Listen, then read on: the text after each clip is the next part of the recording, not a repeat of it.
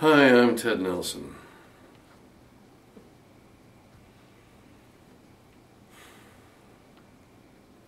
In 1849, Edgar Allan Poe died. Edgar Allan Poe, the great poet, the great short story writer, the great cryptographer. Whereupon a man named Rufus Griswold published an obituary saying that Poe had been a drunkard, a narcotics addict, and a street stumblebum. And this became the world's picture of Edgar Allan Poe. It was a pack of lies. Well, in 1995, Wired magazine did a Griswold job on me and my main colleagues of Project Xanadu, portraying us as contemptible, delirious, incoherent, deluded, misinformed, ignorant clucks, saying, subtly, cleverly, and indirectly, that our work was inane, pointless, futile, and asinine, born of misunderstanding and neurosis. While the above words are not the ones he uses, they are the author's exact intended meaning. He is very careful not to say what he means, preferring to slander us by innuendo and hint and sneer, inviting the reader to connect the dots of his caricature from fragments he satirically selects. But I believe his intended meanings are absolutely clear and absolutely dishonest. I imagine that somewhere in his notes he has a basis for each individual sentence, but the sentences all together create a vivid and vicious tapestry of misrepresentation. Okay, a brief introduction to the situation. I am not a programmer. I'm a producer-director of software like Steve Jobs and Doug Engelbart, and many others we don't know, some of whom succeed, but most of whom don't. I developed and delivered a number of pieces of software, but the only software I've designed that the public has seen is the back button. Seems obvious now, but I had to fight for it back in the day. There are a lot of fights in software development. It's extremely political, and unless you can program a package all by yourself, you have to fight for every part of it all the way. I started in the computer field as a media guy in 1960 with background in publishing and theater, and immediately predicted many things that came true. I've been right about a great deal where people thought I was crazy, like worldwide publishing between interactive screens and a personal computer industry. In 1960, I got a lot of these ideas right away, new forms of writing for the computer screen, which I later called hypertext, and which I envisioned as the world's new form of writing. My kind of hypertext, a new form of writing and document where every quotation that you're reading in this page is connected side by side, visibly, to its original context. So this is what you would see on the screen. The page you're reading, and when you want to see the origin of a quotation, a beam, a visible beam connecting the quotation you're reading to its position in its original context. Not like what we have now. And many other visible connections to be possible. So here's the page you're reading. Here is a footnote connected on the screen by a visible beam.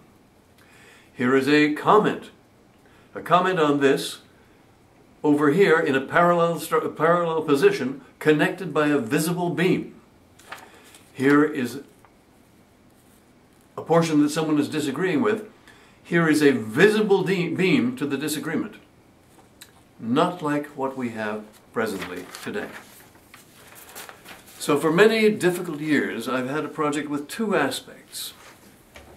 A way to view and work with documents, as I've just shown, side by side, with visible connections between them. And for many tough decades, a plan to make this into a worldwide electronic publishing system. So this idea had two aspects: the new form of writing, which most people can't imagine yet, and the plan to network this new form of writing across the world. We screwed up big time, lost our opportunity and pole position, and instead our intended place was taken by the World Wide Web, which we see as a dumbed-down of our document system, not half the hypertext that we designed. So the worldwide niche is taken, but I'm still trying to get the document system working as an optional alternative to today's text systems which simulate paper instead of deep structure. Our story is interesting and painful and can be told in many different ways.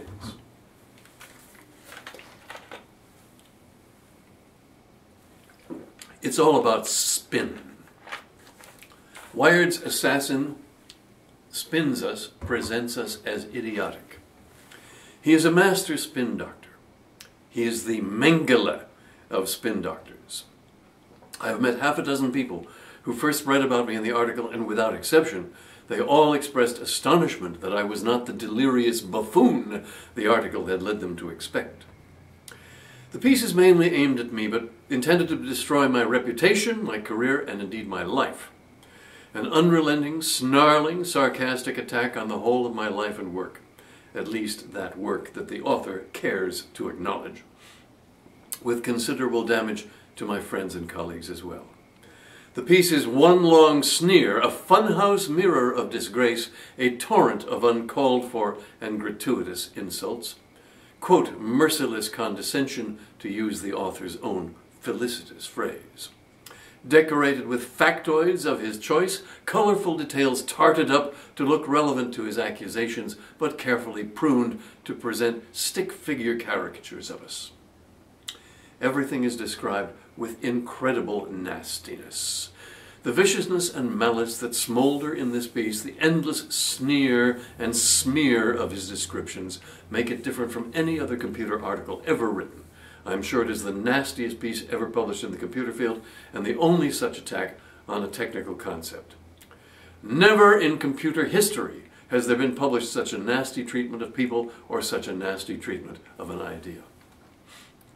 Then there are all the omissions, not obvious since they aren't there, crucial omissions, cavernous omissions throughout the piece of the things most honest journalists would have felt compelled to mention.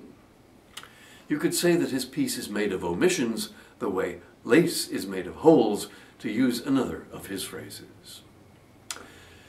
The piece is aptly called The Curse of Xanadu because it does exactly that, casting a curse on our work and our lives, promulgating a myth of our ignorance and stupidity that many people accept, like Griswold's story of Poe. As a result of this, I believe, on the basis of hate mail I receive and comments on the web, that I am the most hated person in the computer field. This was intentional. Though the author affects an Alice in Wonderland attitude, Alice kept saying curiouser and curiouser without judging, he is not there to report, but to judge, indeed to destroy. The central fact of The Curse of Xanadu is that the author, Gary Wolfe, hates Ted Nelson and wants the reader to hate me too, stating everything, and uses every conceivable trick to achieve this, stating everything in sarcastic slurs with malice in every description. You could do that with anybody's life, but he takes special zest in doing it to mine. Wolfe hates everything about me, especially that I take a lot of notes and take a lot of video snippets, and uses this as an excuse to present me as a demented sicko, making up stories of how my mind works, fictions about my inner life, imaginary descriptions of what goes on in my head. I am, he says, a quivering wimp with a worthless mind, living in terror because I am unable to control my thoughts. He describes seething neurotic experiences that only he has experienced in the terrifying tours through my mind that he has taken in his own imagination. He implies throughout the piece that I am ignorant and confused and didn't understand computers, whereas at all times I have known exactly what I was doing, and I believe that virtually all of my technicalities have been correct. He also claims that my Xanadu project is dead, because he wants it to be. Not only does he announce the death of the Xanadu project, but he attempts to assure it as judge, jury, and executioner. Nevertheless, I continue to stagger on with the simplified version. The piece is a fire hose of insults and slurs, including attacks on technical ideas he does not understand, errors, omissions, twisted misstatements, and I believe a few outright lies. Now, journalists can always screw you. The question is how hard they work at it and how much they care. The ingenuity and talent that Wolf turns to this hate campaign are awesome. He is a craftsman of hate, of cunningly arranged slurs and innuendos, of misstatements and omissions and I believe lies, hiding the black hole of his hatred while pulling the reader into it. Wolf is an extremely clever and talented writer. It is unfortunate that he turns this talent to evil, like Leni Riefenstahl.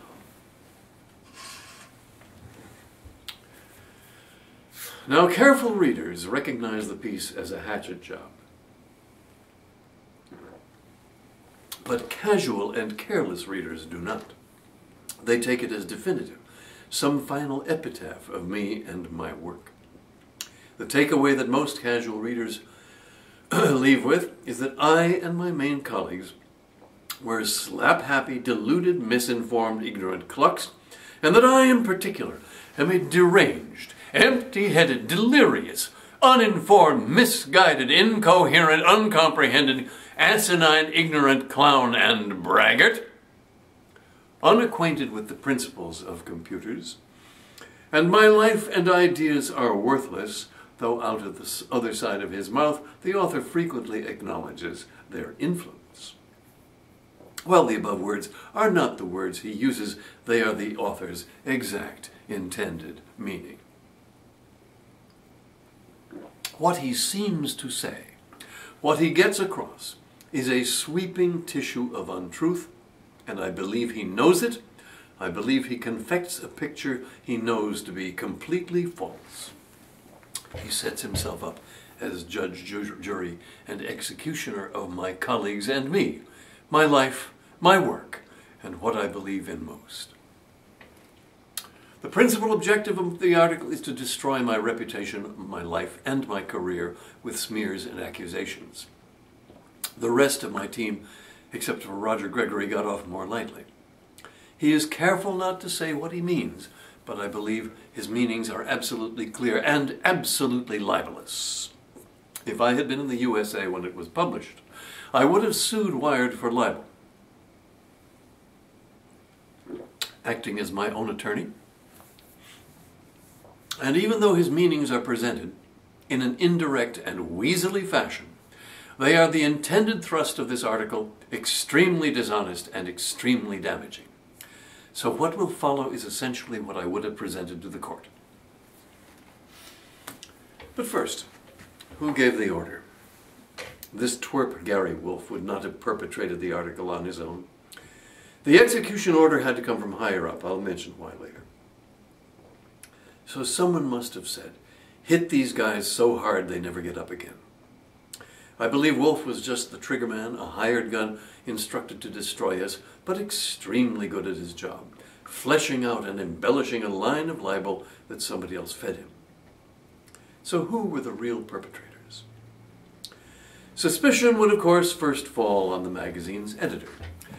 The editor of Wired at that time was Kevin Kelly, but I don't think he gave the execution order. I've always considered Kelly a dimwit from conversations at the Whole Earth Review, and from a time I went paintballing with him and his women from his church by his invitation. An enjoyable but totally surreal experience. Over drinks, I once tried to explain my document structure to him, and he dismissed it as weird. That did not enhance my view of Kelly's intellect. So I considered Kevin Kelly a dimwit, but an amiable dimwit. He wouldn't have instigated such a vicious attack. Suspicion thus falls on my former pretend friends, Louis Rosetto and Jane Metcalf, the founders and at that time publishers of Wired. Now I had considered Louis and Jane to be among my best friends. I had stayed with them in Amsterdam. We went to movies together. I'd taken them kayaking on the bay. Marlene and I had them to our place for dinner only a year before the article, I think. I loved their previous magazine, Electric Word, and when they were putting out mock-ups of their new magazine, Wired, I even considered investing. I had money at the time, but I was revolted by the mock-up and its shallow, sloganeering slant, substituting garish layout and headlines for content. But apparently Lewis was in touch with popular taste. Nevertheless, out of friendship, once Wired had started up, I wore their advertising buttons and caps that said "Get Wired" in orange and black. Jane came to our going-away party when Marlene and I left for Japan, but it was a passive matter. Jane came to our going-away party when Marlene and I left for Japan, but Lewis stayed away. I sensed some hostility from him. Lewis knew I had a crush on Jane, but it was a passive matter, hardly a threat to their relationship. I thought we were still all friends. Then Lewis and Jane published this article with malice aforethought, in full knowledge of the consequences for my life and career. There have been darker conjectures, but I'll stop there and figure it was probably Lewis who gave the execution order. I think it was simple schadenfreude, the all-too-human lust to kick someone when he is down. And I was way down after Autodesk killed their version of the Xanadu project.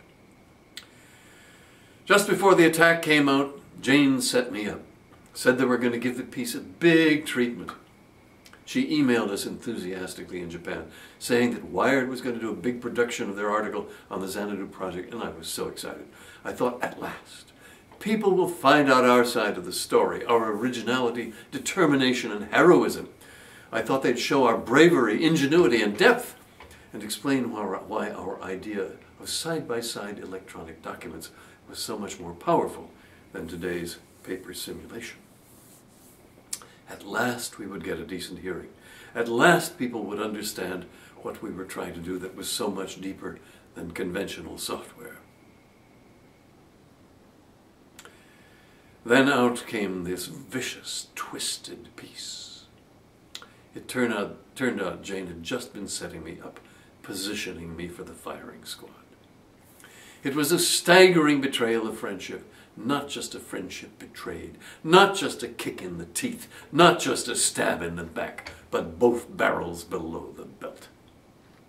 The only precedent I can think of is the Roman soldier Sejanus, who pretended to be the best friend of the Emperor Tiberius and surreptitiously murdered his son, hoping to become the next emperor. This article is on that level of friendship betrayed. After the publication, Jane played innocent with my wife, Marlene. She claimed that they had just, quote, given it to a good writer and taken a hands-off position. How disingenuous can you get? She must have been laughing up her sleeve because both Lewis and Jane knew what they were doing to our lives, especially mine, with this vicious piece of crap. It's not as if Wired was above considering the consequences of what they published. I have heard and believed that they canceled a piece saying John Scully had destroyed Kodak because he threatened to sue. So editorial policy was not ironclad. Based on what they knew would be the consequences of the article, they might have reconsidered or at least offered me a chance for rebuttal. But after the piece came out, the bastards would not even print my reply. I put various refutations on the net, but nobody reads them, hence this video. Covering a level of detail I think is important to settle all these imputations before I die and clarify and exonerate the fundamental idea Wolf has tried so hard to destroy.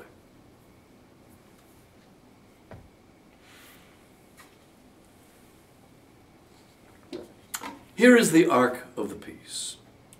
Here is what Gary Wolf wants you to think, told in anecdote and innuendo, the impression everyone goes away with. 1.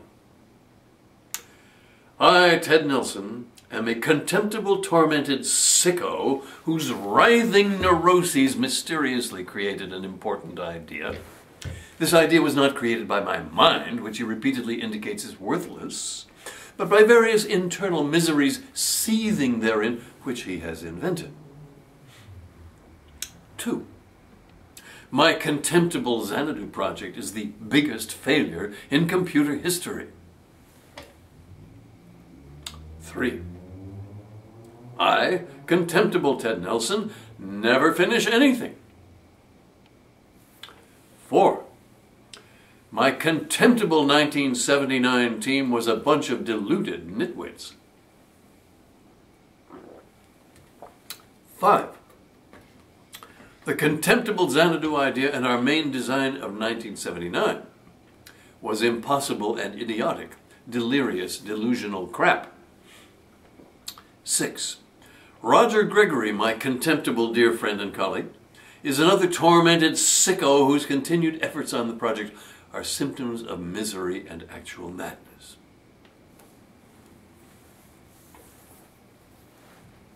But all these separate accusations are merely tentacles of the one big lie that we will deal with at the end. However, I will begin answering these charges piecemeal. I must now, at tedious length, both for you and for me, answer the Wolf-wired charges with various specifics which I believe will show Wolf for what he really is. There is no time to read you the whole article, or all the smears and slurs and misstatements, so I will have to present a select few. I believe they will show not only Wolf's nastiness, which is hardly an issue, but his dishonesty, which is the crucial point. For he masquerades as a journalist rather than a killer.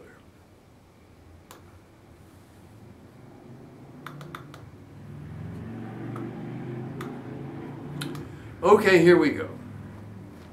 I'm going to read you the specifics of Wolf's indictment, a series of quotes from the article, Wolf's accusations against me and my colleagues, then I will analyze and reply to them. There's far too much to include. I've cut this down as much as possible. I've changed the sequence into the order in which I wish to analyze them and reply. I've also shortened some of Wolf's sentences to certain points or clauses without changing their meaning in any way. I'm going to try to hold down my emotions, but I'm a very emotional man.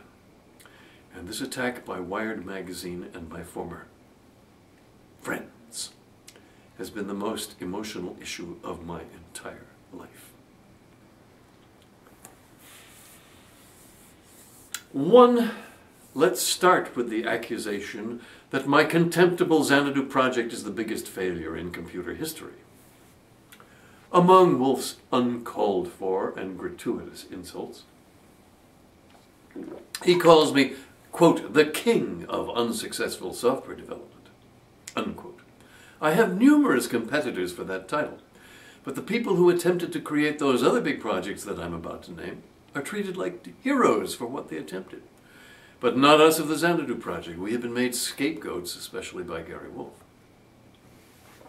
He asserts that Xanadu is the biggest failure in computer history. Quote, Xanadu has set a record of futility that will be difficult for other companies to surpass, unquote. That shows he doesn't know a lot of computer history. It's true that my main project isn't working yet, but there have been thousands of unsuccessful projects, to name some big, important, and famous ones that Wolf certainly shouldn't have known about. In the 1960s, the Iliac 4, a huge computer for its day, at the University of Illinois, was supposed to be a time-sharing system for the whole country, or at least the whole Department of Defense.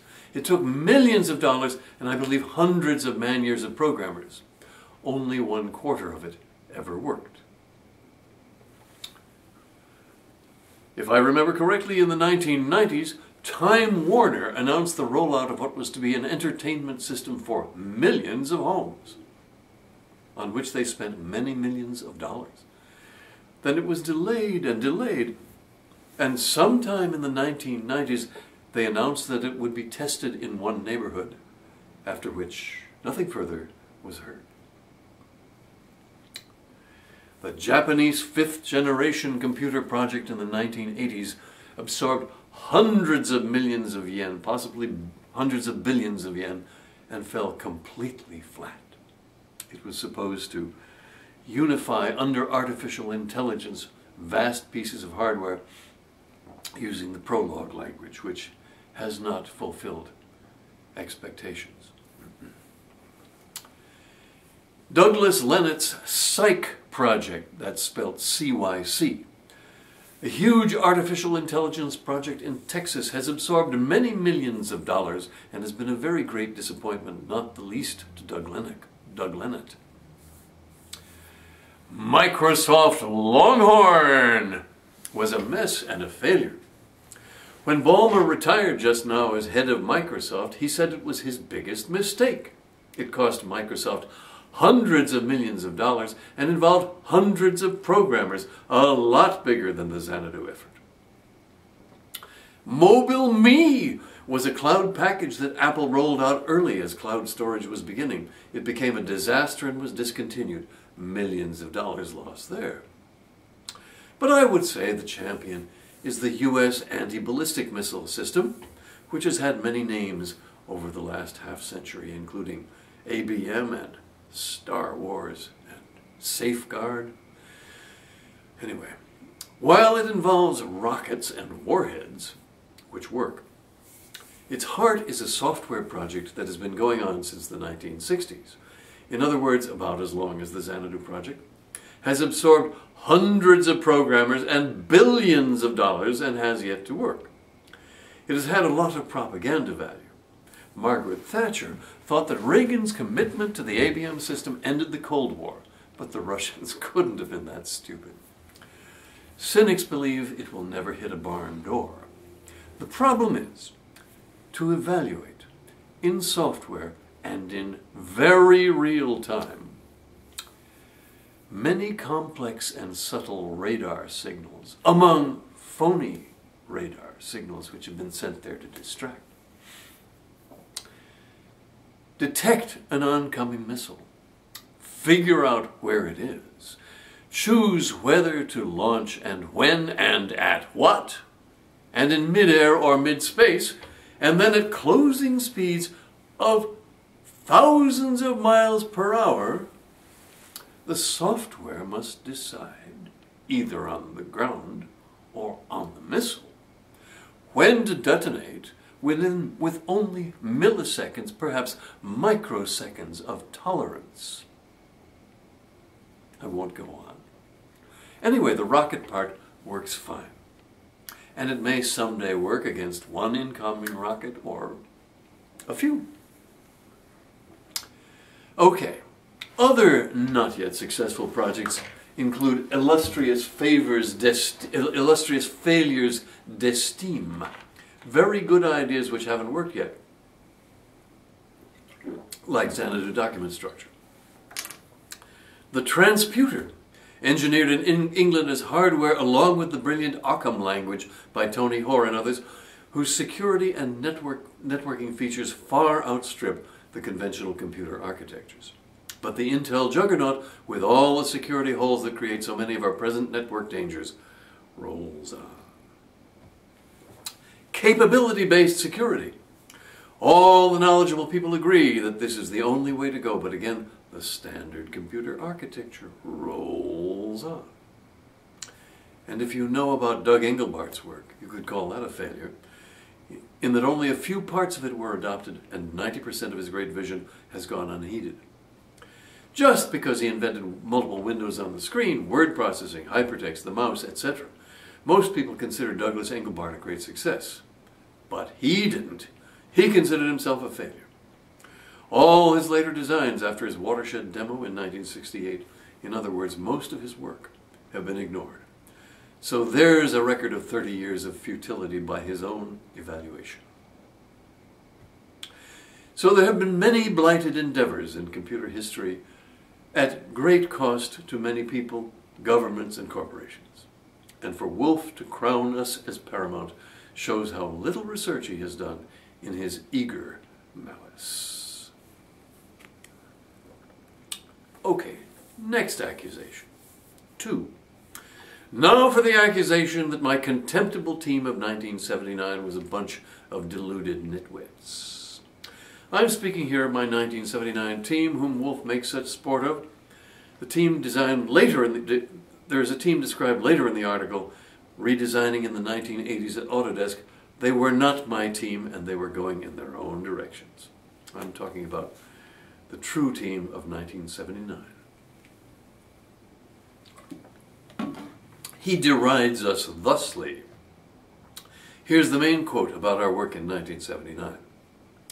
Quote, Nelson became convinced that they were making major contributions to computer science.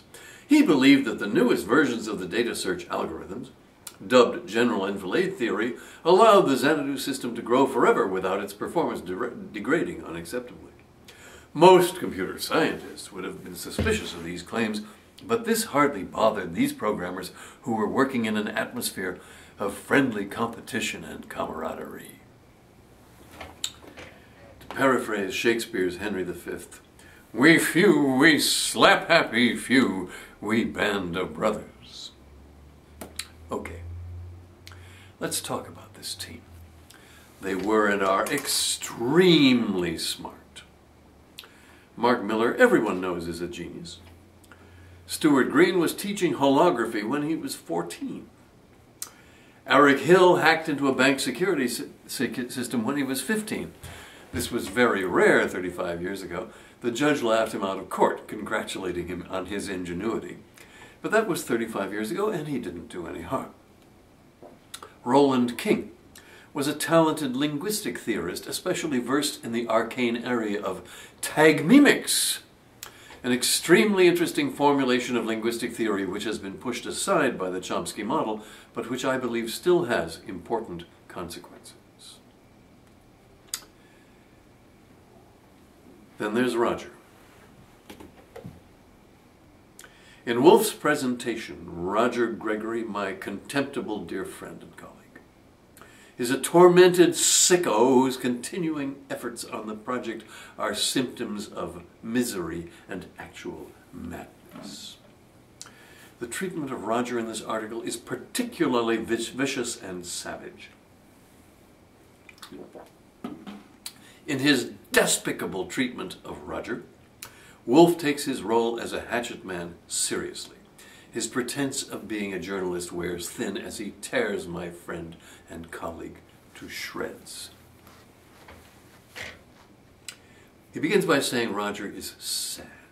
Yes, Roger is sad and angry as I am, because political and corporate fuck-ups have denied us the system of documents we want to use in our work and lives. Now here's a good one.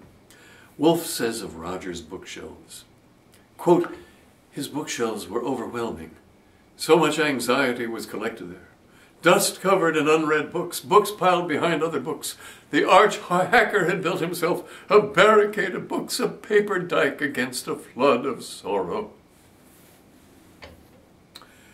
Only Gary Wolf can look at a bookshelf and see anxiety and sorrow. Those of us who love books see books. Now for Wolf's imputation of Roger's incompetence. Wolf keeps calling Roger a, quote, repairman because he once held such a job. Would you call Philip Glass a, quote, cab driver because he did that for a while? You could just as well call Roger a rocket scientist because, yes, Roger has patented a rocket engine. Wolf tries to disguise the depth of Roger's intellect when he says, quote, while he knew how to fix and program computers pretty well, he was not a computer scientist or an elite researcher. If by elite researcher he means highly paid, that's right. But what makes him think Roger is not a computer scientist? Does Wolf have the slightest idea what a computer scientist is? Wolf says the following with a straight face. This is a long technical quote. He says that Roger and Mark, quote, created an addressing system that used transfinite numbers and an arcane area they both studied in college. They called the new addresses tumblers. The tumbler system allowed readers to create links to any arbitrary span of bytes. With tumblers, Miller and Gregory could give a similar address to every document and fragment of a document in Xanadu's domain of words, pictures, movies, and sounds. Excuse me. The address would not only point the reader to the correct machine, it would also indicate the author of the document, the version of the document, the correct span of bytes, and the links associated with these bytes. This description is correct. So how can Wolf say that with a straight face and pretend that Roger is not a computer scientist? He doesn't even bloody know what a computer scientist is. I'll read the damning phrase again. Quote, Nelson became convinced that they were making major contributions to computer science. He believed that the newest versions of the data search algorithms, dubbed general enfilade theory, allowed the Xanadu system to grow forever without its performance degrading unacceptably. Most computer scientists would have been suspicious of these claims, but this hardly bothered these programmers who were working in an atmosphere of friendly competition and camaraderie. Most computer scientists would have been suspicious. Is it possible that we actually were computer scientists? I'll give you a hint. My official title as I speak is Distinguished Professor of Computer Science at Chapman University. That's Chapman, C-H-A-P-M-A-N, University. An exciting, inspiring place. Now, I never claimed to be a computer scientist. I thought computer scientists dealt with irrelevant stuff like recursive calls to Fibonacci series, which had nothing to do with my concerns of text interaction or user experience. But now it seems I am widely acknowledged to be a computer scientist. Well, in that case, I can assure you that even more so were my colleagues of 1979, Roger, Gregory, Mark Miller, Stuart Green, Eric Hill, Roland King. So now I can say authoritatively that the Tumbler work and general enfilade theory were indeed computer science. And note that enfilades now have a Wikipedia page which discusses general enfilade theory, and I just found that there's a Wikipedia page on Tumbler addressing. We'll say more about the legitimacy of this work later, but my team were emphatically not merely a bunch of enthusiastic nitwits, as Wolf wants you to believe. Okay. Next accusation. 3. Now for Wolf's accusation, Wolf's description of our business maneuvers, which he wants you to think were insane. Quote, Xanadu, the greatest encyclopedic project of our era, seemed not only a failure, but an actual symptom of madness. With his pretend Alice attitude, Wolf describes our business maneuvers from the beginning to the end as sheer idiocy. Because of his omissions. What does he leave out? He leaves out the whole real story. Here's the real story, which of course he doesn't want to tell you. Part 1, doing it without backers. From when I began in the computer field, I wanted a company of my own that I could run my way. From the beginning, I saw the necessity of starting the company on a shoestring without investors. This was the strategy later used by Jobs and Woz starting Apple, by Gates and Allen starting Microsoft, by Brin and Page starting Google. They would never have made it big if they'd had backers. The whole point was that they got to profitability without backers and therefore got to do it their way. Though I started long before they did, I knew the trade-off well. Either staying in control of the project or getting backers and watch it go to hell. If you care what you're doing, and it's not narrow and trivial to explain, like, say, John Warnock explaining PDF to investors, everyone is going to want to change it. As I explained in Possiplex, my attitude is that of the low-budget filmmaker like John Cassavetes.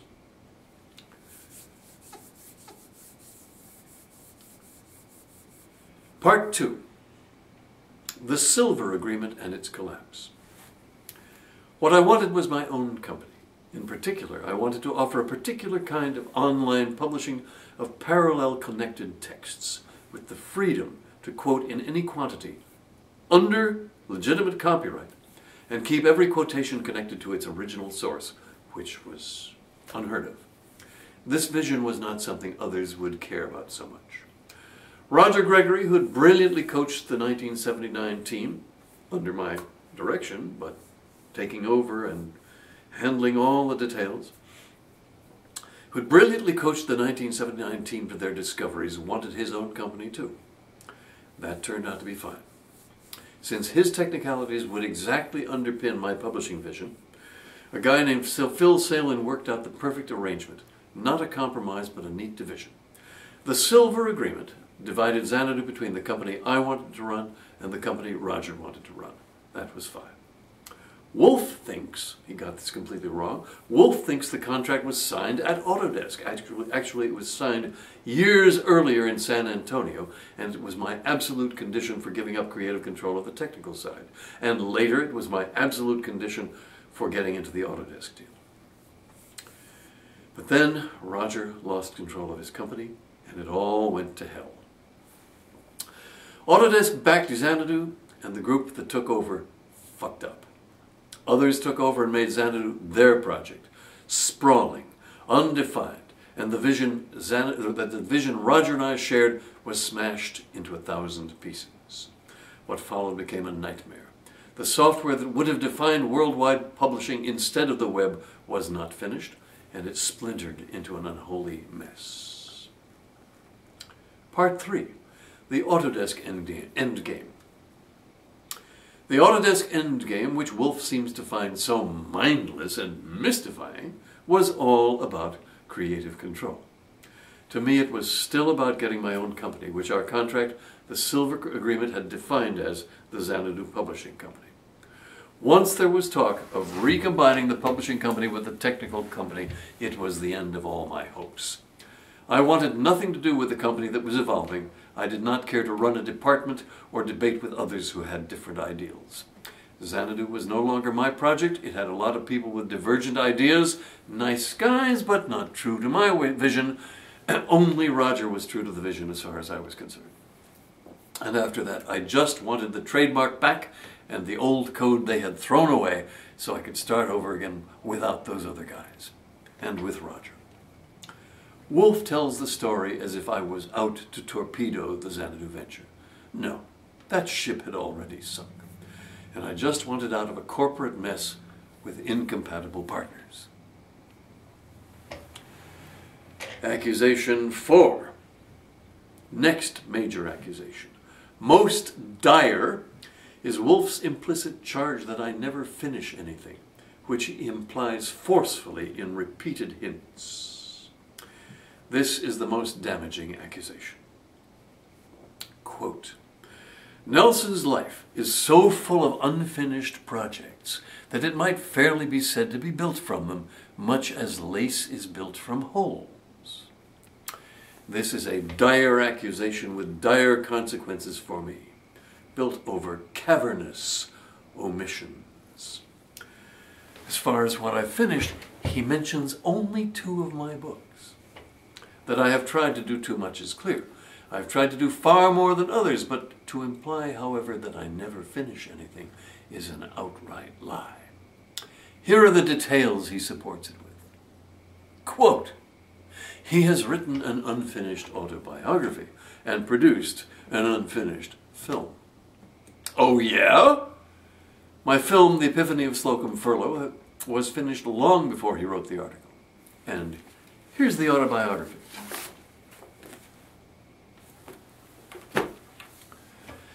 Here's a good one.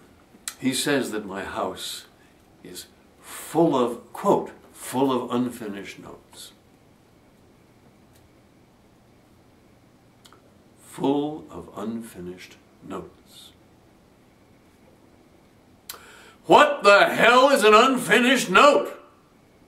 Notes are by definition unfinished, are they not?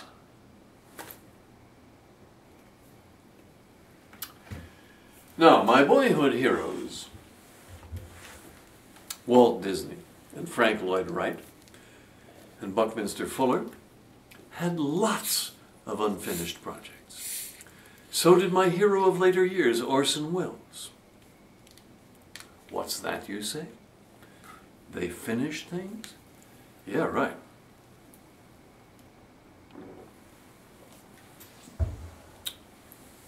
Does Wolf mention that I've finished anything besides those 2 books he mentions?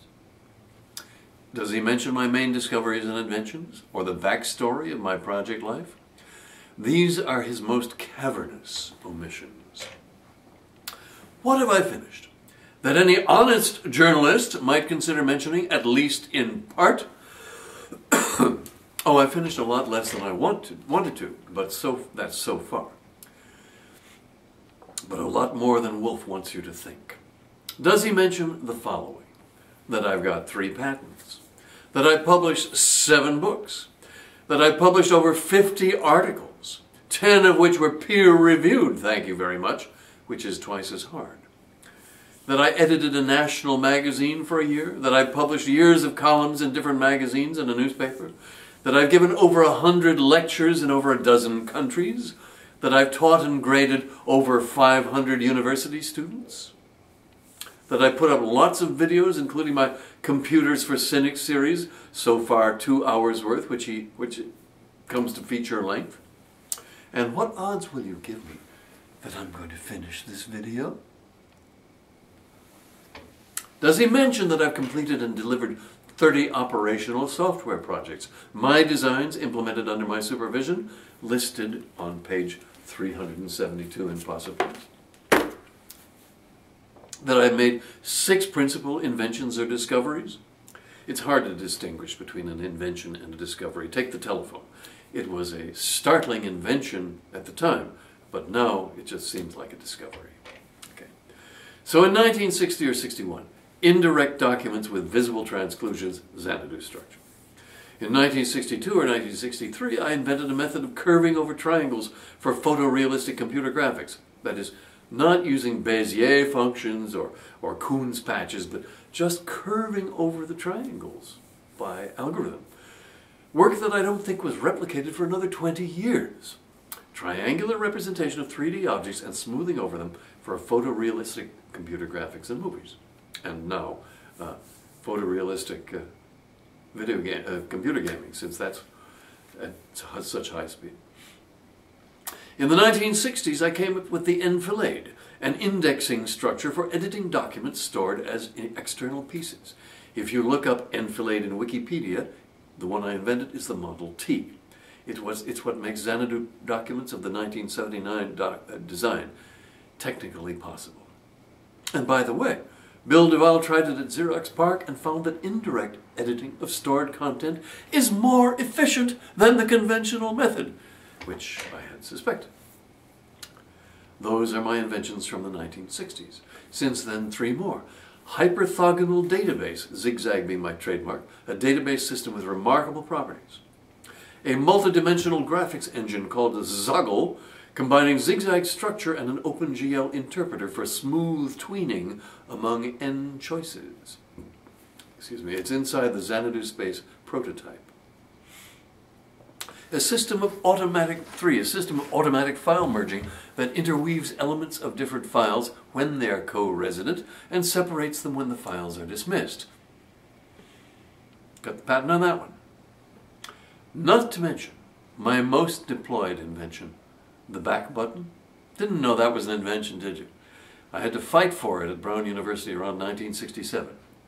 But don't call that a technical invention, it's an interface. And I'm skipping all my interface contributions which aren't inventions. I consider them an art form. Make sure the camera's running. Seems to be.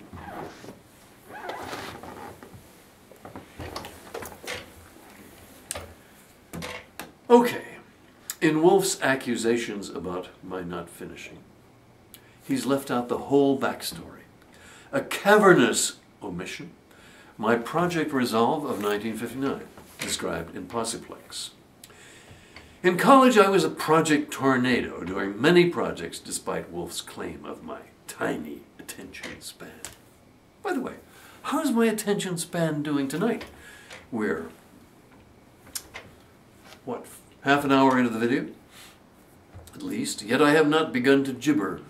How can that be? So, projects at college. My own magazine for 3 issues. That's called Success for a little magazine. I had a very little magazine.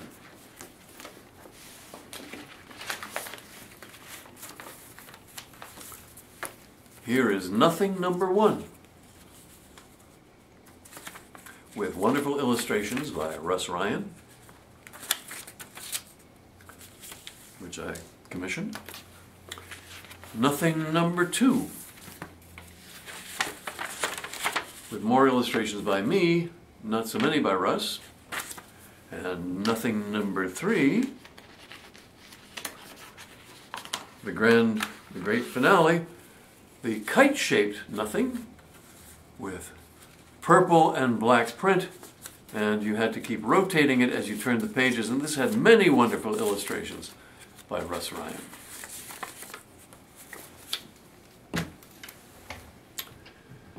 So, and what else did I do? I wrote a prize-winning one-act play, acted in another. I had my own newsletter. I had a weekly column for a year. I wrote and directed the first rock musical. Look on the web. Not a rock opera, but a rock musical. A musical is a play where people burst into song from time to time. I wrote the book and lyrics and commissioned the music with various rock numbers from an excellent freshman composer named Dick Kaplan. Here's the program from my rock musical. Creating the program was almost as much trouble as writing and directing the play. Again, picture by Russ Ryan. This was 1957. The official rock musical lists, such as the Wikipedia page called Rock Musical, don't include it and start later. In college, I also produced a long-playing record, published my first book,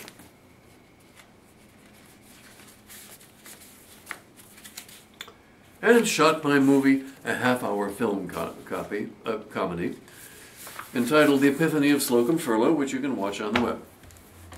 Most people can't stand the fact that it's badly synced, which was very hard to do in those days, and that it's slow-moving and melancholy, and yet tries to be a comedy. Well, to each their own.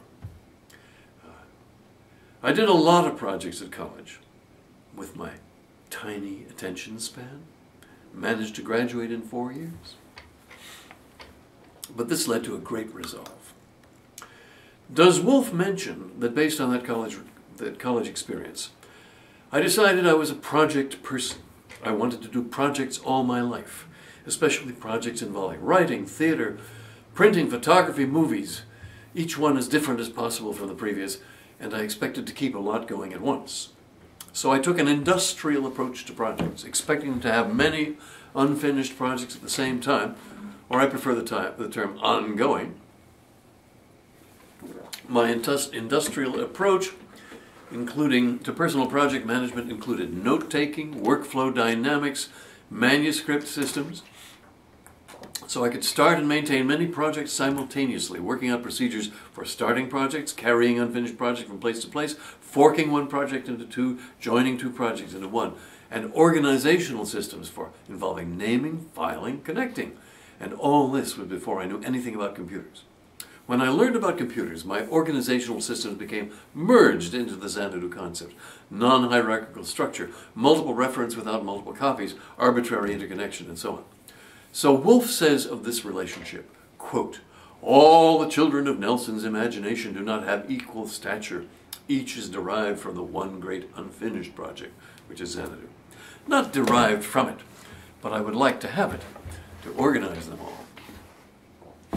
He quotes me as saying, quote, "The first step to anything I ever wanted to do was Xanadu." Well, that was after 1960 when I saw how it should be the center. But no, after 1960 when I got the Xanadu idea, I wanted it for everything, but not out of my cringing, weepy neuroses that Woolf invents, but because it's the best way to organize manuscripts and documents. Another omission. As a generalist, I wanted to know about everything and find new ways to tie things together. I thought I might make contributions to other fields. Woolf calls this my, quote, omnivorous fascination with trivia, and makes a point of ridiculing my ongoing work in other fields. My role model was Jean Cocteau, the French filmmaker who made Beauty and the Beast, and was also an intellectual on the Paris scene. I saw no conflict between these occupations. Another cavernous omission, my resolve from 1959 about project dynamics. Projects have an arc of stages, from inspiration to condensation, but we won't talk about that right now. By the time I got out of college, I knew a project has two main drivers, inspiration and momentum. So my project system, indeed my life, had to be built around inspiration and momentum as follows. 1. Inspiration is sacred and must get immediate attention without evaluation because it can be lost so quickly. Therefore, any new idea must be written down immediately, interrupting whatever else is happening. If this looks crazy to other people, I don't care. 2. Momentum, being on a roll. A project takes a long time to build up momentum, and when you get that momentum, you must keep it going or suffer serious setback. Anyone who's written a term paper knows this. Architects call it charrette. Programmers know it deeply. They speak of the amount of state you have to have in your mind. One author got famous for calling it flow. I think his name is pronounced Mihaly Csikszentmihalyi. I just call it momentum. So I built my life around projects, inspiration, and momentum. And this is the reasoned source of what people consider my eccentricities. Now for the infuriating accusation, number 5, taking it as number 5. Now for the infuriating accusation that I, Ted Nelson, am a contemptible, tormented sicko whose writhing neuroses mysteriously created an important idea. Here are his descriptions of my inner states of mind. Quote, tormented by his own faulty memory, unquote. Quote, the thought that some mental connection or relationship might dissolve was unbearable. The constant churn and dispersal of his own thoughts was personally devastating, unquote. Quote, the inventor's hummingbird mind and his inability to keep track of anything left him relatively helpless. He wanted to be a writer and filmmaker, but he needed a way to avoid getting lost in the frantic multiplication of associations his brain produced. Wow. Tormented, unbearable, devastating, helpless, frantic. How pathetic. How did I get through my college studies and do all those projects with those terrible miseries going on in my mind? Those miseries are in Woolf's mind, not in mine.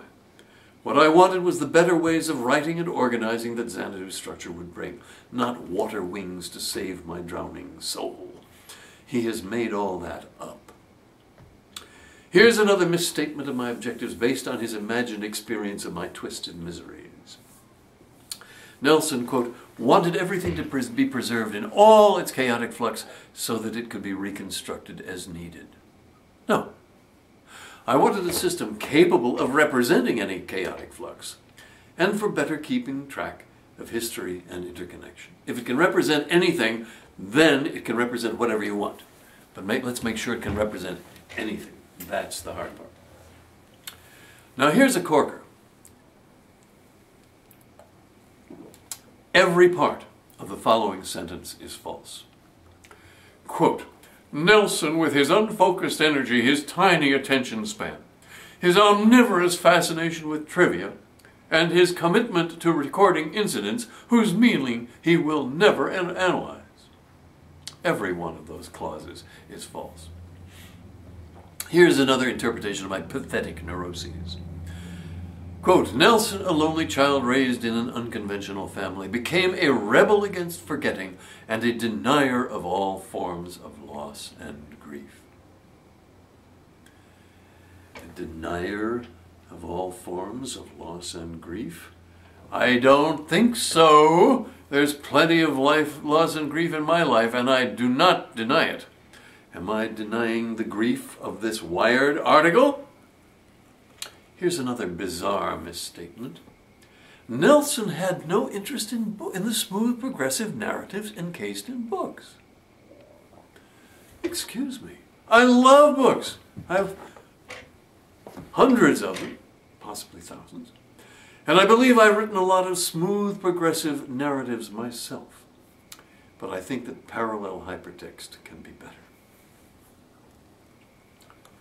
Okay. Now let's talk about the rowboat story. The two greatest insults in the Curse of Xanadu are, one, Wolf's constant assertion, though implicit, of my ignorance, and two, his sneering attack on the central religious experience of my life, which occurred when I was 5 years old. How many people get to have their childhood and their religion attacked in print simultaneously?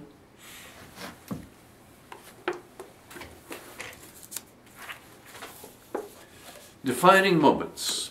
My hand in the water, 1942 or 1943. Probably spring 1943, when I was 5. I trailed my hand in the water as my grandfather rowed. My grandmother was in the front of the book. Start over.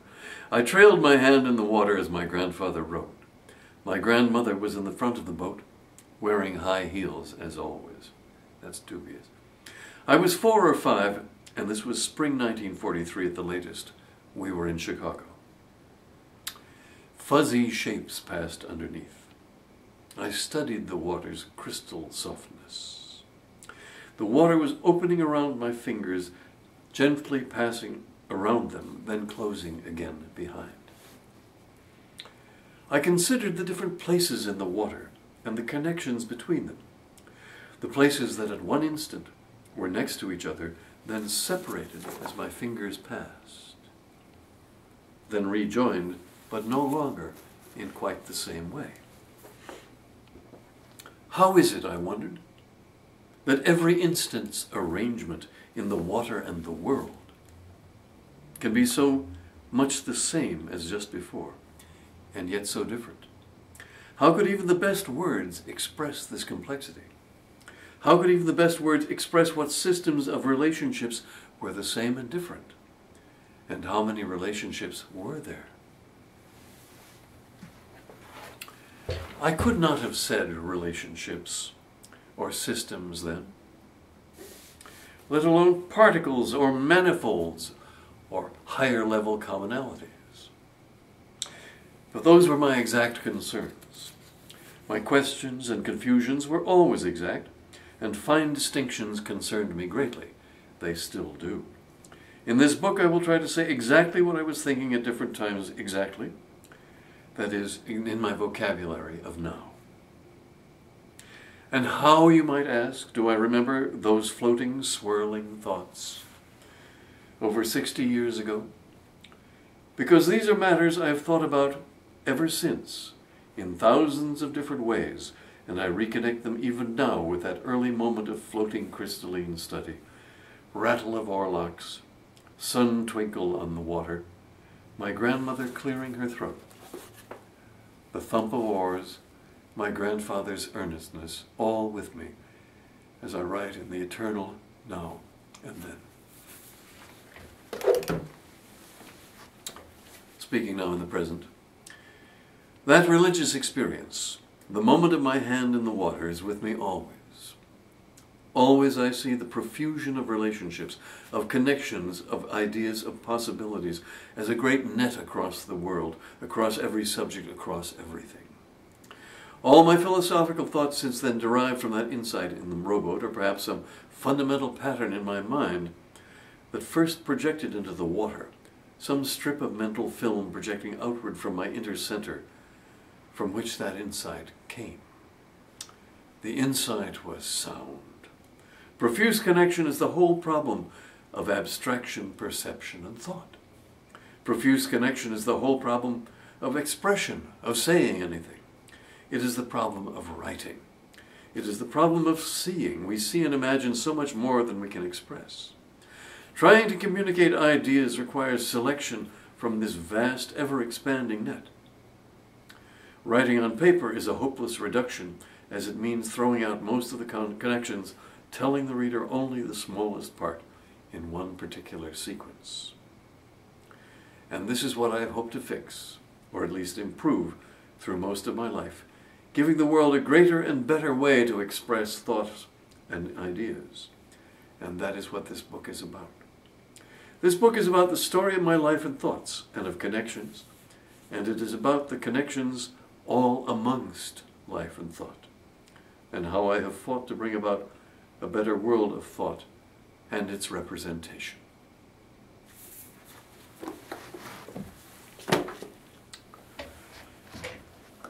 This was a big thought for a little boy, an epiphany, an ecstatic realization of resemblance, interconnection, and vastness, recognizing the universe as an unbounded manifold of interconnection with changes always resembling past and future.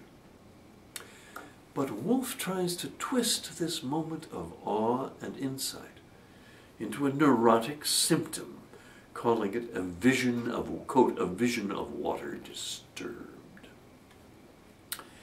It was a vision of awe and magnificence, impersonal awe and magnificence, like seeing the ocean for the first time. But it was much more than the ocean. It was all the relations in the universe in a widening zoom shot. Yet Woolf wants to make this a neurotic symptom, calling it a vision of water disturbed. Was he there? No. Decades would pass before Gary Woolf was to befoul the planet with his presence. I'm talking like him now. I shouldn't. I need the moral high ground. Let me just summarize by saying that to call this epiphany water disturbed is a grotesque misrepresentation of the fundamental religious experience and insight that was to define my life and work. The only disturbance in that experience was in Gary Woolf's twisted mind. Now we have to go through other insults and misdescriptions of me. Here are some nice lying slurs. The lunch trip through Sausalito. The first lie in the Curse of Xanadu is in the first sentence. He tries to frame me as a scary driver. The article begins, quote, I said a brief prayer as Ted Nelson took a scary left turn on Marin Boulevard in Sausalito. There is no Marin Boulevard in Sausalito, but never mind. He ends the trip by calling it our brief but hair-raising journey toward lunch. Gosh. Scary left turn. Hair-raising journey. Well, according to a witness who was also in the car, it was an ordinary, tranquil trip to lunch. That witness who ate with us that day is the illustrious John R. Levine, principal author of the Internet for Dummies and sometime mayor of Trumansburg, New York. So in describing our ordinary, tranquil trip to lunch as a hair-raising journey, Gary Woolf is either an incredible coward as a passenger or gearing up the lies for the lies that are to follow. I'd say the latter. And by the way, John Levine just emailed me describing Woolf's article as a shaft job. And also, by the way, I believe I have driven some 700,000 miles in my life, and no human being has ever been hurt. Descriptions of me. You are no doubt aware that anything can be described in a complimentary or a nasty fashion. Woolf chooses the latter always. Woolf calls me boastfully, quote, boastfully buoyant, which I think means optimistic about the powers of side-by-side connected documents. He speaks of my, quote, boastful proclamations, unquote. That simply means I think that I was describing the intended functions of the system we were building and what we thought the system would do. Quote, Nelson's speculative mania is indeflatable.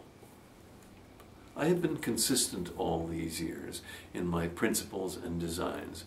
How is this a mania? And by the way, my speculations of the early 1960s have been confirmed across the board. Here's a cute one. Woolf describes my participation in certain meetings as follows. Quote, Nelson would arrive from his Sausalito office and wave his hands furiously in front of the whiteboards. Why, what strange behavior. To wave my hands furiously in front of the whiteboards. Was I doing anything else? Was I perhaps speaking? Then there are his made-up stories of how I offended others. He says that I offended my professors. Quote, he put his teachers off with the theories of writer Alfred Korzybski. This is a fiction. I showed Korzybski's book to Michael Scriven, who wasn't interested, and to Jerome Schaefer, who wrote it and didn't like it. But neither of them was put off. Schaefer married my former girlfriend, and I had lunch with Scriven just last year. Woolf says my proclamations, quote, typified Xanadu since Nelson first started offending his professors, unquote. When did I offend any professors? This is a complete fiction, his made-up history. I got along extremely well with all my professors except one in college and all my professors except one in graduate school. I think that's a good record. Quote, he put off computer scientists by taking every opportunity to inform them that they failed to understand the earth-shattering significance of their work. I'll repeat that. It's both fictitious and incomprehensible. Quote, he put off computer scientists by taking every opportunity to inform them that they failed to understand the earth-shattering significance of their work. What is he talking about? When did I offend people by telling them their work was important? This is either a complete fiction or a misreading of his own notes. No, I'm not saying I never offended anybody, but that doesn't mean Woolf has a license to fabricate events. He attributes to me strange views. Quote, Nelson developed the habit of asserting that only a technology for the preservation of all knowledge could prevent the destruction of life on Earth. This is a fiction. He has made this up. I never said that, and I have no such habit of asserting that. Very strange. My student film. He describes my student film, The Epiphany of Slocum Furlow, as a quote, epic, unquote. This is a pointless slur. The movie is a melancholy mood piece. Why does he call it an epic? Just to sneer. Then there's my book, Computer Lib. He says my book, Computer Lib, quote, consisted of hundreds of individual rants. Excuse me, but about half of the book, which ran to hundreds of thousands of words, was exposition and explanation. And by rants, he seems to mean my essays on software design, many of which are still good, and which may have been the first published writings on what is now called HCI, or Human-Computer Interface. Woolf says, quote, Computer Lib reflected back to computer programmers an idealized image of themselves. In this sense, it was a far subtler book than Nelson set out to write, unquote. Of course, I couldn't possibly have thought that out beforehand. Woolf wants to have my every thought of which he approves look like an accident. Within Woolf's view, I could not possibly have intended to do something intelligent. Okay. Woolf ridicules me extensively for my eccentricities, but none of the rationales behind them. Remember, he doesn't want you to know what I think. Indeed, he doesn't want you to know that I think. Let's take the issue of fangles. Woolf wants everything I do to sound sinister and stupid. Fangles are an example.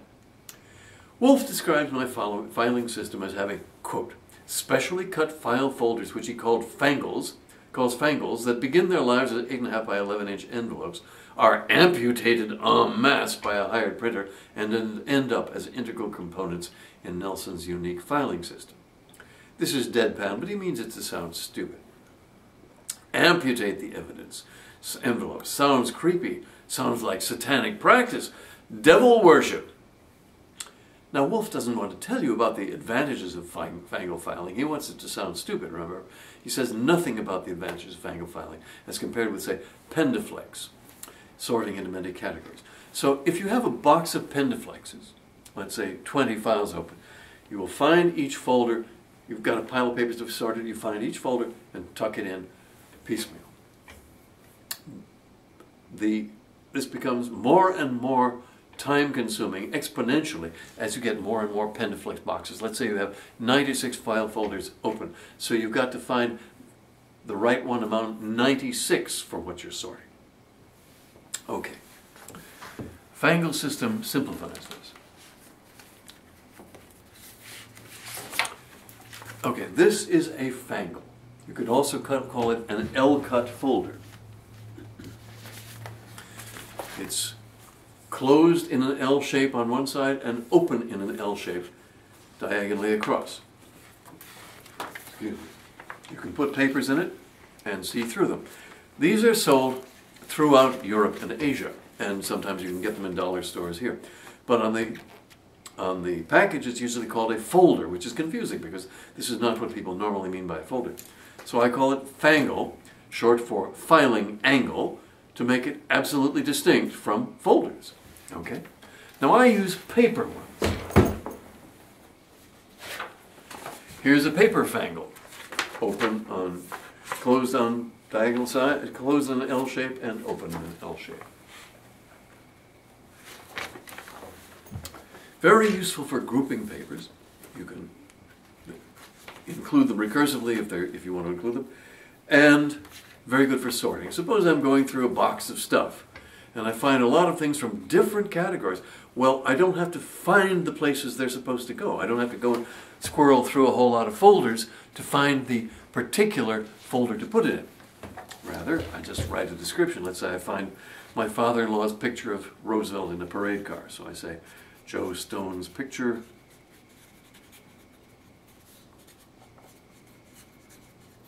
of FDR in parade car.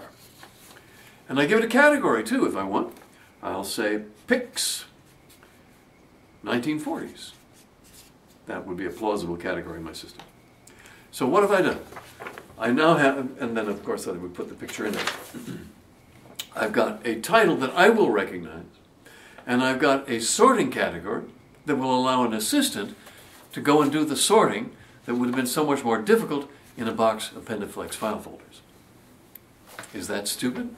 I don't say it's earth-shattering, but it is rationalized and clear and straightforward, and that is what Wolf doesn't want you to know. Okay, here's a nice put-down that deserves analysis. I plan to finance a worldwide publishing system by franchise. This was before any notion of the internet. This was before any notion of internet service providers or the whole infrastructure we have now. I was shooting from the hip based on what I knew would be available. In my book, Computer Lib, Wolf says, I, quote, pitched the idea of Xanadu information franchises where data shoppers could access material from the global storage system. And, he says, quote, the Xanadu franchises were silly, unquote. Now let's see. My idea was to finance a network of information stands by franchising. Hey, it worked for McDonald's. You could go to the Xanadu stand in person to get help from young technical guys, or you could access it remotely from home or office. The Xanadu stands would be connected in a network. Connect to one, you'd connect to them all. And there if you went there, you'd be able to have coffee and snacks, back up your files, and publish whatever documents you chose. Or you could do that from home. Let's see. This was therefore the first proposal for internet service providers, companies where you got an account and could publish and could pull down content. All of this from an ISP. We were seeing Xanadu as the primo ISP. Network storage, now called cloud storage. Internet cafe, coffee and connectivity. Well, that sure took off. That was the one that none of the Xanadu guys thought it made any sense at all. And the Apple Genius. Now you can go into the Apple store and a smart guy will show you how to use things. Well, so those were concepts all built into and described in my writings about the Xanadu stand, including a comic strip called A Dream for Irving Snerd. Anyway, What if this was silly? Which of these suggestions does Wolf think was silly? He can think anything was silly that he likes, but I'm kind of proud of having thought of all that. Now, my supposed ignorance. The inventor's original hypertext design predicted most of the essential components of today's hypertext systems. Sort of. That's what he says. Nonetheless, his talk to the Association for Computing Machinery had little impact. There was a brief burst of interest in this strange researcher, but although his ideas were intriguing, Nelson lacked the technical knowledge to prove that it... Start again. There was a brief burst of interest in this strange researcher, but although his ideas were intriguing, Nelson lacked the technical knowledge to prove that it was possible to build the system he envisioned in 1965. Wrong! I wasn't talking about networking. It was my zipperless system of 1965. It was local and trivially simple. I didn't lack the technical knowledge. I lacked the wherewithal. I lacked the computer. And I'll repeat the key part. Quote, Nelson lacked the technical knowledge to prove that it was possible to build the system he envisioned. Where does he get that lack of technical knowledge crap? I was a member of the ACM. I kept up with the communications of the ACM, the journal of the ACM, and computing surveys. I certainly knew the basics, and zipper lists were trivial. Now for the biggie, sheer poetry. Quote,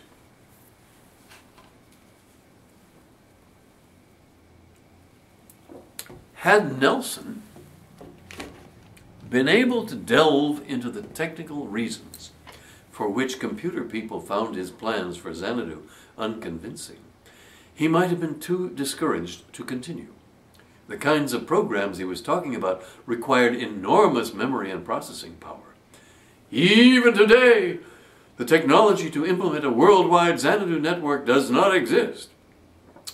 The notion of a worldwide network of billions of quickly accessible and interlinked documents was absurd, and only Nelson's ignorance of advanced software permitted him to pursue this fantasy. The inventor was like a vaudeville performer practicing an acrobatic routine on the edge of an unseen cliff. A look into the abyss would doubtless have sent him tumbling. Sheer poetry. This is all to deny me credit. So we're going to spend some time on this vacuous, clever, dirty tangle of accusations. The objective of this paragraph is to destroy any credit I might get for my main ideas. The fact that I thought of many aspects in personal computing long before everyone else, the fact that I imagined interlinked documents across the world before anyone else, my work in image synthesis, which he doesn't mention, now called CGI, my work in video editing by computer, these he just skips over as an omission. So, quote, the notion of a worldwide network of billions of quickly accessible and interlinked documents was absurd. Gee, when did it cease to be absurd? I never noticed. Quote, only Nelson's ignorance of advanced software permitted him to pursue this fantasy. Huh? It was incorrect to think about it then? When did it become correct? So I was wrong to be right? Is this contorted or what? To continue, quote, the inventor was like a vaudeville performer practicing an acrobatic routine on the edge of an unseen cliff. A look into the abyss would doubtless have sent him tumbling. Unquote. Sheer poetry. I was designing the systems that would do it. The fundamental structure was clear. I had some of the parts right, but it would take my 1979 team to figure it all out. Quote, had Nelson been able to delve? What an insult. I have been a delver all my life. This charge of ignorance infuriates me. When I started out, I was aware of the proposals for data communication in the IBM world, and these would be good enough for the publishing system I was thinking about. There were no surprises that would have sent me off any cliff of his imaginings. Once again, quote, only Nelson's ignorance of advanced software permitted him to pursue this fantasy. Unquote. We'll get back to this.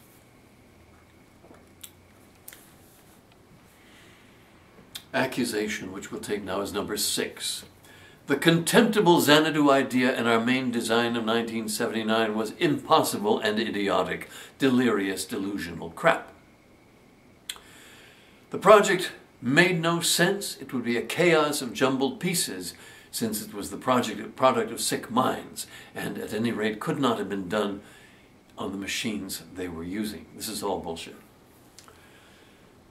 The network was the large-scale objective, but not the structure in miniature. The structure in miniature was the connected documents with visible side-by-side connections. So when he refers to Xanadu as a global hypertext publishing system, that confuses it with today's World Wide Web, which was part of our original intent. But first of all, it was a document format, a publication format and method, side-by-side parallel pages, visibly connected with every quotation connected to its source and many other connections possible. A different way of constructing writings, visible connections side by side. We didn't actually stress that it was documents connected side by side. We thought that was obvious. And besides, it was only one interface option. We explained these things badly because we wanted to talk about all aspects, and most people were hardly ready for the first one.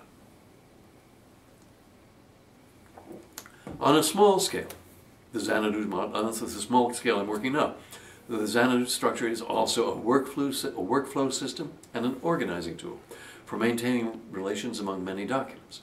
A sweeping design for connecting text, audio, video in a uniform structure that can be shown many different ways.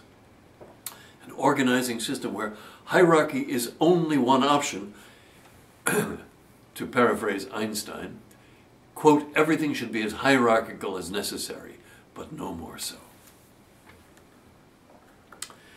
Now, normally journalists have a license to screw up technicalities. We all understand that. But because Wolf has gone for the jugular, his inaccuracies about the technicalities have to come under scrutiny.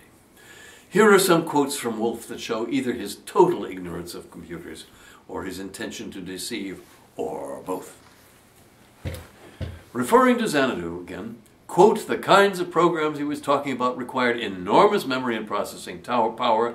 Even today, the technology to implement a worldwide Xanadu network does not exist, unquote. This is utterly incorrect, though it recapitulates a misunderstanding people had about Xanadu back in the 70s. It's not about memory and processing power. It's about servers and disks and networks. Today's web servers, even yesterday's, are exactly the kinds of machines we were always designing for. To quote Wolf again, quote, the chief difficulty was creating a way to move data quickly in and out of the computer's memory. Since hypertext links could connect infinitely many documents, every bit of writing in the system had to be instantly accessible. This is delirious. He is making some folk assumption that content has to be continually rolled in and out of memory. This is what enfilades are for, or Hadoop in the general case of what they're doing now. So our enfilades were equivalent to the big data stuff they're doing now in many ways. This is delirious. We're talking about a survey that stores, indexes, and ships out large amounts of data rather than looking at it all the time. Pretty much the way the web does it, but with an entirely different structure, sending out contents that users required and sending pointers to other servers to deal with further parts of a request. The difference from the web being the addressing structure. The web has URLs. We had tumblers which addressed every content element. An entirely different way of seeing the world. Wolf said, quote, only Nelson's ignorance of advanced software permitted him to pursue this fantasy. No, in this case, quote, only Wolf's ignorance of advanced software permitted him to pursue this fantasy. It is his vision of Xanadu that is chaotic and impossible. Another incorrect quote, in Xanadu, quote, in Xanadu there would be no immutable files, only a mass of materials that could be organized according to the reader's preference. Huh? This is exactly incorrect in two different ways. He said that says there would be no immutable files. There would be only immutable files from which content is sourced and changeable lists of how to arrange and connect that content.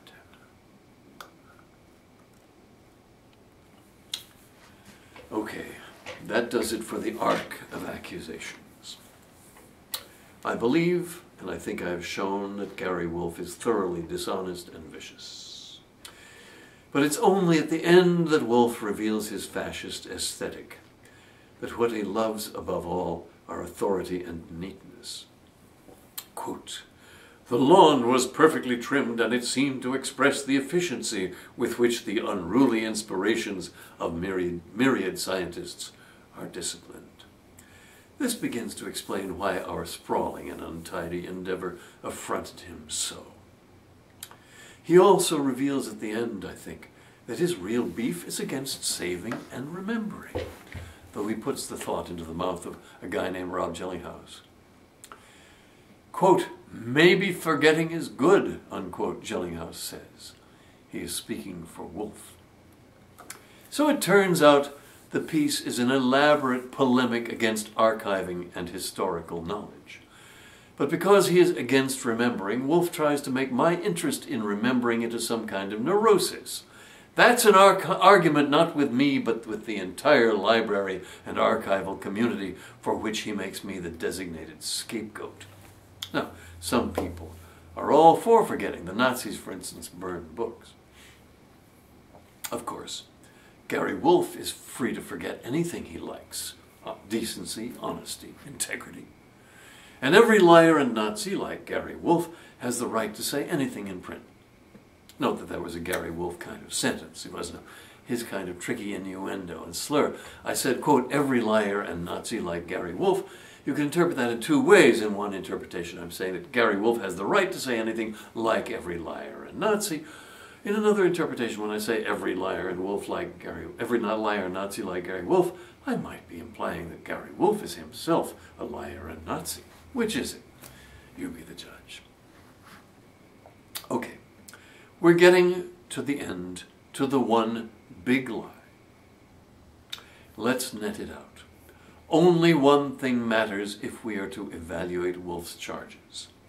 The piece swirls around one black hole, the central accusation that the work of the Xanadu team in 1979 was ignorant, asinine crap, as Wolf so luxuriantly, so lavishly implies. In which case the piece can be taken as the symphony of revelation he intends and that so many people want to believe.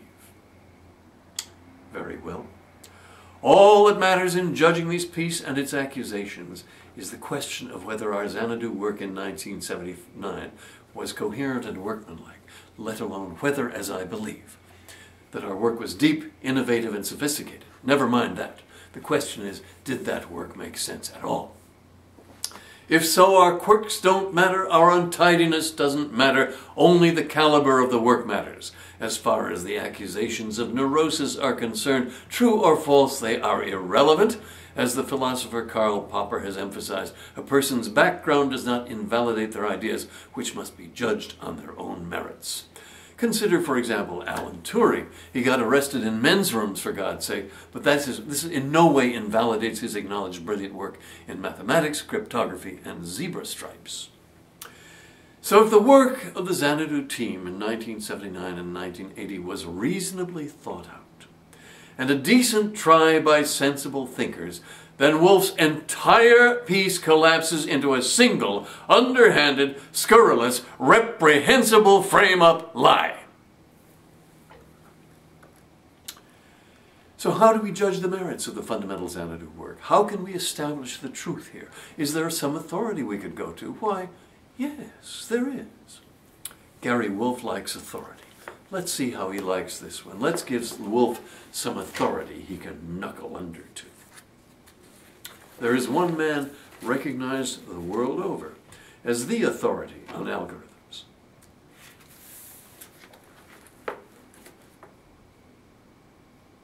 After the Wired attack, I asked Don Knuth, the world authority on algorithms, if he would please go through the Xanadu algorithms with me and state, as an objective observer, whether they were based on, quote, ignorance, unquote, or otherwise deficient, as alleged by Gory Jackal in that foul piece.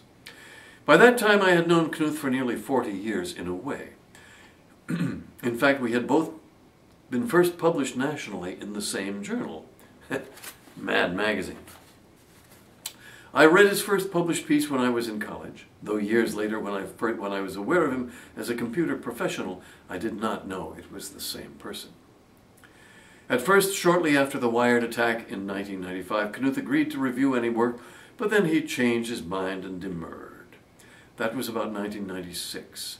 Even though the attack was in 1995, the article still stands, smolders, and throws off its stink, and probably will forever. So rebutting it by every means is no small matter to me and the future of the Xanadu project.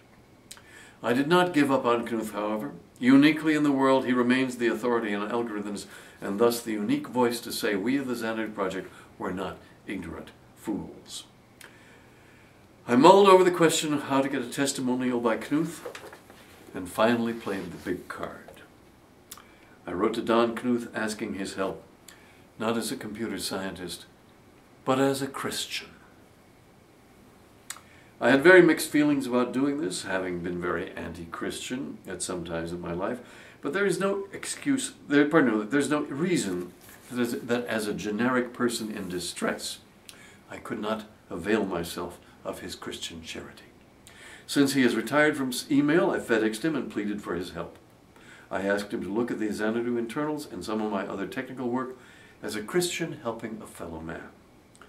He called the next day and offered to help immediately, inviting me to his home on the Stanford campus. He used to be quite macho. He has gotten much gandier.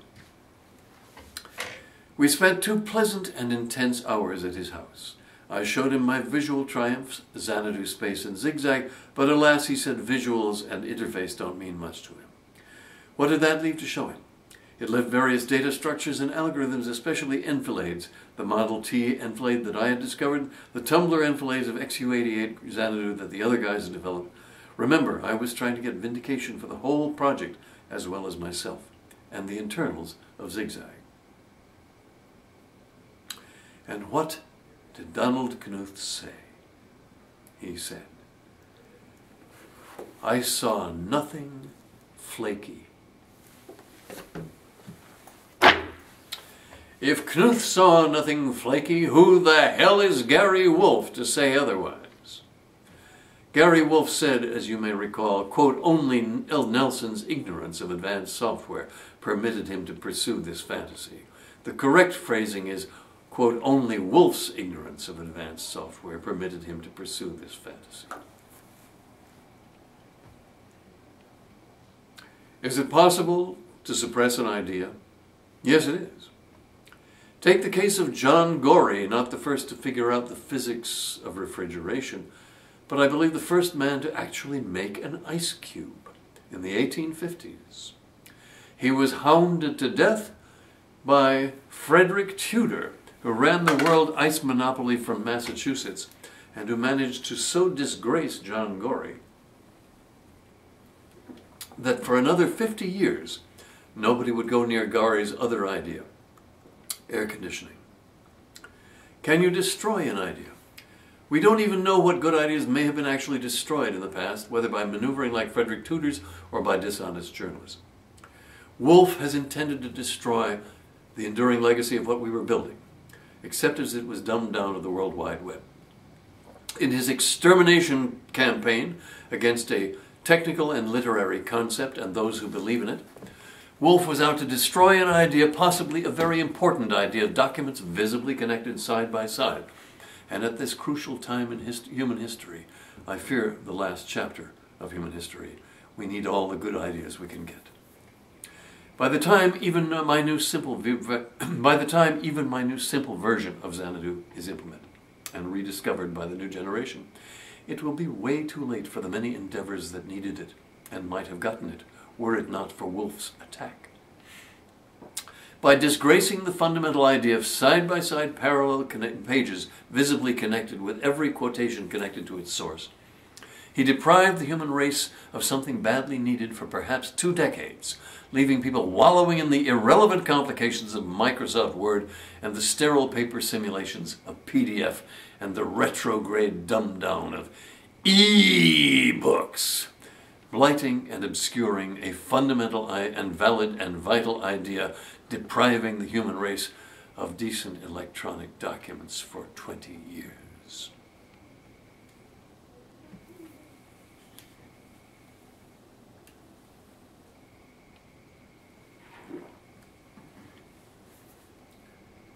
I rather hope to finish this in a dignified manner, without the harsh language that my heart is bursting to imply.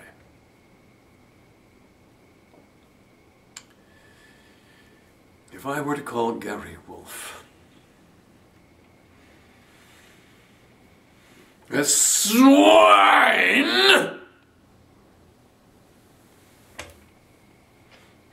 it would be an uncalled for and gratuitous insult to all pigs, many of whom are decent and well-intentioned. Unlike Louis Rossetto, Jane Metcalfe, and Gary expletive deleted Wolfe.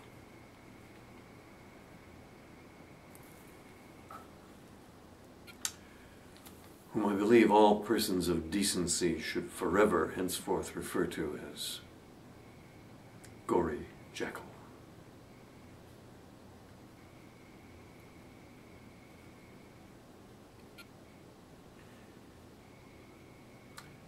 Thank you.